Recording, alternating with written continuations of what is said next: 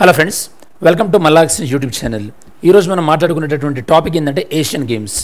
ఈ యొక్క Asian games గురించి మనం ఈరోజు అదేంటి మొత్తం గేమ్స్ అయిపోలేదు కదా, ఏ కంట్రీకి ఎన్ని మెడల్స్ వచ్చినాయి అనేది ఇప్పుడు మాట్లాడుకోం మనము. అది అప్రస్తుతం.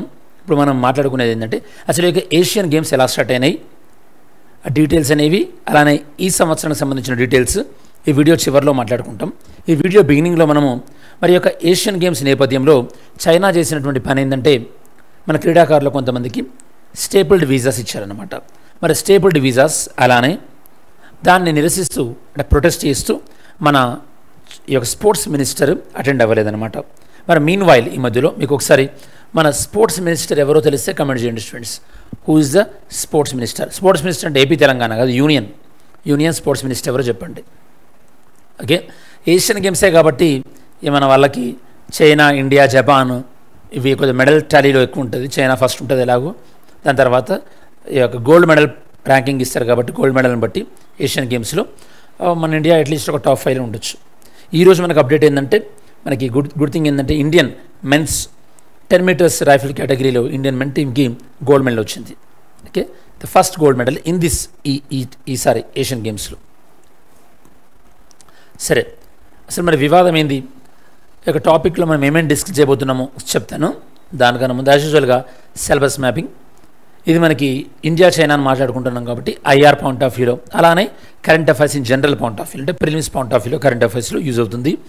మనకి జిఎస్ పేపర్ 2 ప్రిలిమ్స్లో, అలానే TSPSC group 1 mains paper 3లో, APPSC group 1 mains paper 3 point of view use అవుతుంది సిలబస్ మ్యాపింగ్ వచ్చేసి. Next video components. ఈ వీడియో కాంపోనెంట్స్ ఏంటంటే వైట్ ఈజ్ న్యూస్, ఇది వార్తల్లో ఎందుకుంది, ఇండియా చైనా బార్డర్ ఇష్యూ ఏముంది మనకి అంటే ఇక్కడ మనము ఇండియా చైనాకు మధ్యలో western border, western sector, central sector, eastern సెక్టార్ని discuss చేస్తాం. స్టేపుల్డ్ వీసా ఇష్యూ ఏంది, ఫైనల్గా ఏషియన్ గేమ్స్, వీటిని మనం ఏషియాడ్ అని కూడా అంటాం. లాస్ట్ టైం ఇండియాలో ఏషియన్ గేమ్స్ ఎప్పుడు జరిగినాయి చెప్పండి స్టూడెంట్స్. లాస్ట్ టైం ఇండియాలో ఏషియన్ గేమ్స్ ఎప్పుడు జరిగినాయి ఆన్సర్ చేయండి. Okay, first let's see. Union sports minister Anurag Thakur తన యొక్క చైనా ట్రిప్ని క్యాన్సిల్ చేసుకోవడం జరిగింది. ఈ యొక్క ఏషియన్ గేమ్స్ ఓపెనింగ్కి వెళ్ళలేదు. 19th ఏషియన్ గేమ్స్ ఇప్పుడు మనకు చైనాలో జరుగుతున్నాయి. చైనా ఏం చేసింది, ఎందుకని వెళ్ళట్లేదు, చైనా ఏం చేసిందంటే మన ఇండియన్ స్పోర్ట్స్ పర్సన్కి స్టేపుల్డ్ వీసాస్ ఇచ్చిందనమాట. చైనా ఏం చేసింది, స్టేపుల్డ్ వీసాస్ ఇచ్చింది. ఎవరికి, స్పోర్ట్స్ పర్సన్కి. ఎవరి స్పోర్ట్స్ పర్సన్, ఏ రాష్ట్రంలో ఉన్నది, అరుణాచల్ ప్రదేశ్లో ఉన్న వాళ్ళకి. ఇక మీకు అర్థం కావాల్సింది స్టేపుల్డ్ వీసా అంటే ఏంది. స్టేపుల్డ్ వీసా అంటే జనరల్ వీసాతో సంబంధం కాకుండా మామూలుగా జనరల్గా వీసా అంటే ఏం చేస్తారు, మన పాస్పోర్ట్లో వాళ్ళ స్టాంప్ వేస్తారు. అలా కాకుండా ఇక్కడ పాస్పోర్ట్లో స్టాంప్ వేయకుండా పాస్పోర్ట్కి వీళ్ళు కొన్ని డాక్యుమెంట్స్ అటాచ్ చేసి ఇస్తారనమాట. మీనింగ్ ఏంటంటే మిమ్మల్ని వేరే దేశంలోని సిటిజన్స్గా ట్రీట్ చేయట్లేదు, మా దేశంలోని సిటిజన్స్గా ట్రీట్ చేస్తున్నాము అని మీనింగ్ అనమాట. స్టాపుల్డ్ వీసాస్ ఏంటంటే లైక్ ఇది మనకి సావరెనిటీ, ఇండియా యొక్క సావరెనిటీని ఓకే ఇన్సల్ట్ చేస్తున్నట్టు అనమాట, మన భారతదేశం యొక్క సార్వభౌమత్వాన్ని ఇన్సల్ట్ చేస్తున్నట్టు. అదే మరి అరుణాచల్ ప్రదేశ్ విషయంలో ఎందుకు ఇంత జరిగింది, ఆంధ్రప్రదేశ్ విషయంలో ఎందుకు జరగలేదు అని మీకు డౌట్ రావచ్చు. అరుణాచల్ ప్రదేశ్లో జరగడానికి రీజన్ ఏంటంటే చైనా ఏం చేసిందంటే అరుణాచల్ ప్రదేశ్ని ఆక్రమించింది స్టూడెంట్స్. 1962 వార్ అప్పుడు ఓకే ఆక్యుపై చేసుకున్న తర్వాత మళ్ళీ మనకు తిరిగి ఇచ్చేసింది అనుకోండి. అప్పటి నుండి కూడా చైనా ఏం చేస్తుందంటే అరుణాచల్ ప్రదేశ్ని చైనా ఏం చేస్తుందంటే ఇది మా యొక్క సౌత్ టిబెట్ అని చెప్పేసి క్లెయిమ్ చేస్తుంటుంది.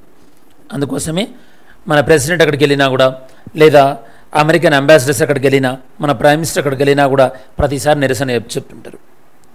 ఇది 1962 వార్లో యాక్చువల్గా మనం అరుణాచల్ ప్రదేశ్ వాళ్ళు తీసుకొని మళ్ళీ ఇచ్చేశారు.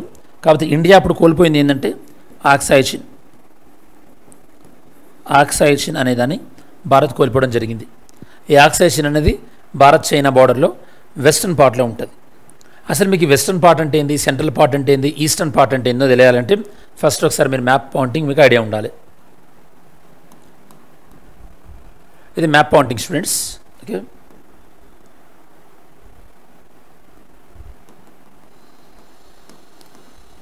ఇది మనకు map pointing. India China border ఎక్కడైతే కనుక మనకి ఇప్పుడు లడాక్ దగ్గర ఉంటుందో దీన్ని మనం వెస్టర్న్ సెక్టార్ వెస్ట్రన్ సెక్టార్ అంటాం. ఇండియా చైనా బార్డర్ యొక్క ఉత్తరాఖండ్ దగ్గర కొద్దిగా హిమాచల్ ప్రదేశ్లో ఉండేదాన్ని సెంట్రల్ సెక్టార్ అంటాం. ఇండియా చైనా బార్డర్ ఎక్కడైతే అరుణాచల్ ప్రదేశ్ దగ్గర ఉందో దీన్ని మనం ఈస్టర్న్ సెక్టార్ అంటాం. అంటే eastern sector, central sector, western sector ఈ 3 రకాలైనవి అన్నమాట. ఇండియాకి చైనాకి ఎక్కువగా డిస్ప్యూట్స్ వచ్చేవి వెస్ట్రన్ సెక్టార్, ఆ తర్వాత ఈస్టర్న్ సెక్టార్. చాలా తక్కువగా డిస్ప్యూట్స్ వచ్చేవి మనకు సెంట్రల్ సెక్టార్లో. ఈ యొక్క వెస్ట్రన్ సెక్టార్లో ఇండియాకి చైనాకి మధ్య బార్డర్ని మనం ఎల్ఏసి అంటాం, line of actual control. Eastern సెక్టార్లో బార్డర్ని మనం మెక్మోహన్ లైన్ అంటారు అనమాట. ఎందుకంటే దీన్ని డ్రా చేసింది మెక్మోహన్ అనే పర్సన్. ఓకే, సరే. యాక్చువల్లీ మెక్మోహన్ లైన్ డ్రా చేసినప్పుడు ఇండియా లేదప్పుడు, బ్రిటిష్ ఇండియాకి చైనాకి మధ్యలో జరిగింది. అప్పుడు చైనా ఏం చేసింది, ఫస్ట్ ఒప్పుకుంటున్నామన్నట్టు చేశారు, తర్వాత ఏమన్నారంటే మేము మెక్మోహన్ లైన్ ఒప్పుకోవట్లేదు అన్నారు. ఇది మాకు టిబెట్ సంబంధించి సౌత్ టిబెట్. కావాలంటే ఇక్కడ అరుణాచల్ ప్రదేశ్ తవాంగ్ అనేది ఉంటుంది. తవాంగ్ అనే ప్లేస్లో బుద్ధిస్ట్ మొనాస్టీ ఉంటుంది. ఓకే, అంటే వాళ్ళకి ఆశ్రమం చూస్తారా, మా టిబెట్ ఆర్కిటెక్చర్కి పోలి ఉంది ఇక్కడ కూడా ఆర్కిటెక్చర్, కాబట్టి ఇది కల్చరల్గా మాకు సంబంధించింది అని వాళ్ళు క్లెయిమ్ చేస్తున్నారు. అప్పట్లో మనం తవాంగ్ వైల్డ్ లైఫ్ శాంక్చురీ గురించి కూడా మాట్లాడుకున్నాం. మరి ఇప్పుడు స్పోర్ట్స్ పర్సన్కి వీసాలు ఇవ్వరే అన్నారు కదా. ఏ స్పోర్ట్స్ పర్సన్, ఏ రాష్ట్రానికి చెందిన వాళ్ళు ఆల్రెడీ చెప్పాను, అరుణాచల్ ప్రదేశ్. మరి ఏ స్పోర్ట్స్కి సంబంధించిన వాళ్ళకి సంబంధించినటువంటి స్పోర్ట్స్ ఏంటంటే ఊషు. Okay, ఊషు martial arts player. Arunachal Pradesh సంబంధించిన వీళ్ళకి స్టేబుల్డ్ వీసాలు ఇవ్వడం జరిగింది. అంటే చైనా ఐడి కార్డ్స్ ఇష్యూ చేసేటప్పుడే వీళ్ళకి సపరేట్గా ఐడి కార్డ్స్ ఇష్యూ చేసింది. ఈ ఏషియన్ గేమ్స్కి ఎవరైతే వెళ్తారో స్పోర్ట్స్ పర్సన్ వాళ్ళకి ఇచ్చే ఐడి కార్డు, వాళ్ళకి గేమ్స్లో పార్టిసిపేట్ చేయడానికి ఐడి కార్డు ఒకటే కాదు, ఈవెన్ అది మనకి వాళ్ళకి వీసాలా కూడా పనికి వస్తుంది. నెక్స్ట్, ఎక్కువగా మనకి వెస్ట్రన్ సెక్టార్లో ఇబ్బంది ఉందని చెప్పాను. అదేంది మనకి LAC, line of actual control. ఇండియాకి పాకిస్తాన్కి మధ్యలో, అంటే పాకిస్తాన్లోని గిల్గిట్ బల్టిస్తాన్ వాళ్ళు ఆక్యుపై చేశారు కదా, దానికి ఉన్న మన ఇండియాకి మధ్యలో ఉన్న బార్డర్ అది ఎల్ఓసి, లైన్ ఆఫ్ కంట్రోల్. బాగా గుర్తుపెట్టుకోండి, ఎల్ఓసి అంటే పాకిస్తాన్ ఆక్యుపైడ్, అక్కడ ఓ ఉంటుంది, ఆక్యుపైడ్ అంటే ఇక్కడ ఓ ఉంటుంది, లైన్ ఆఫ్ కంట్రోల్. బాగా గుర్తుపెట్టుకోండి. ఇదేమో LAC, line of actual control. ఏ ఉంది ఇక్కడ ఆక్సాయ్ చిన్ ప్రాంతం.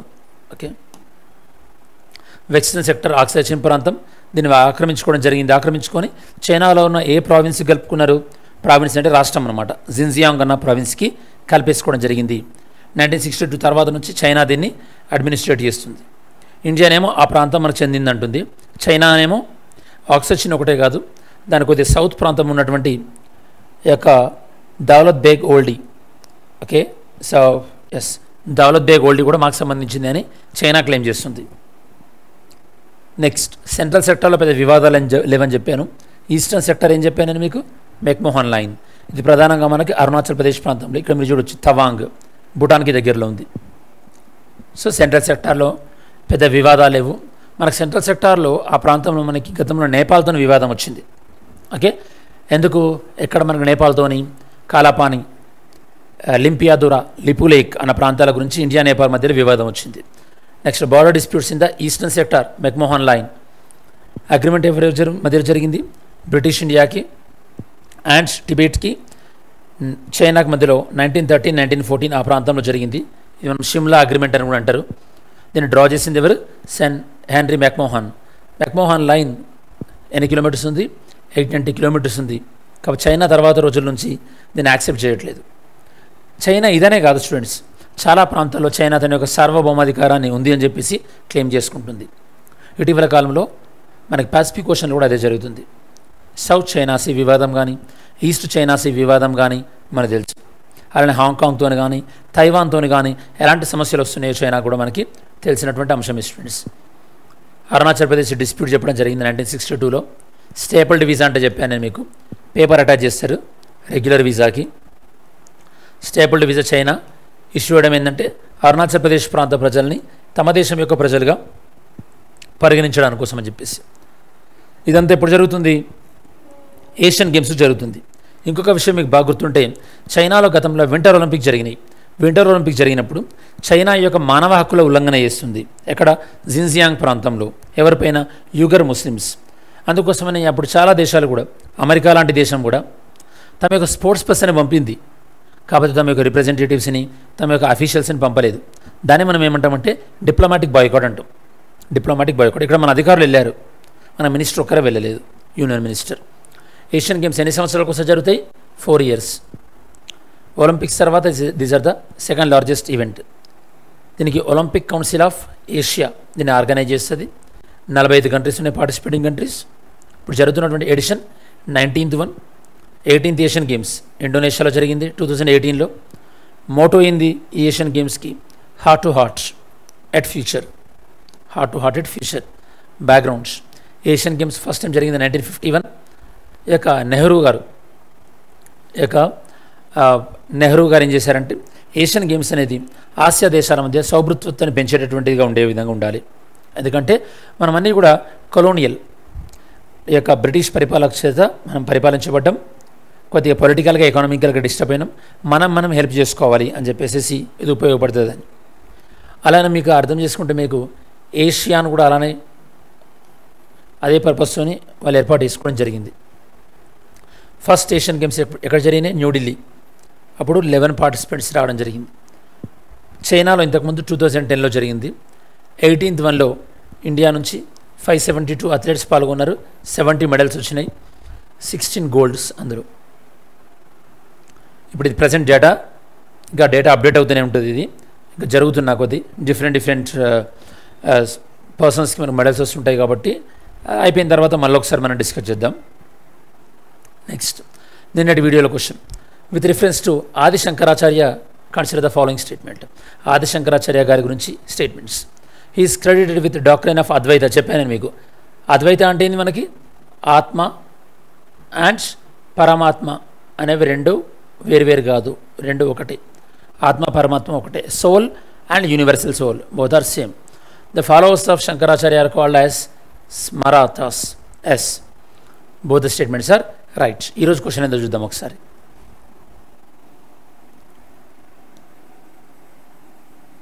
Today's question, what is stabled visa? Stabled visa అంటే ఏంది? ఆప్షన్ జాగ్రత్త చదివి ఆన్సర్ చేయండి. Next, there has been a shift in India's Tibet policy. Question, India's Tibet పాలసీలో షిఫ్ట్ జరిగింది అని. Discuss the statement in the event of increasing tension between the India and China. India China మధ్యలో ఈ యొక్క ఉద్రిక్తత పరిస్థితులు జరిగినటువంటి టైంలో మరి యొక్క ఇండియా టిబెట్ పాలసీ పైన కమెంట్ చేయండి అంటున్నాం. ఇది మెయిన్స్ క్వశ్చన్. ఓకే, సరే, మరి వీడియో చివరిలోకి వచ్చేసాం కాబట్టి ఈ వీడియోలో ప్రధానంగా ఏం మాట్లాడుకుంటున్నాం?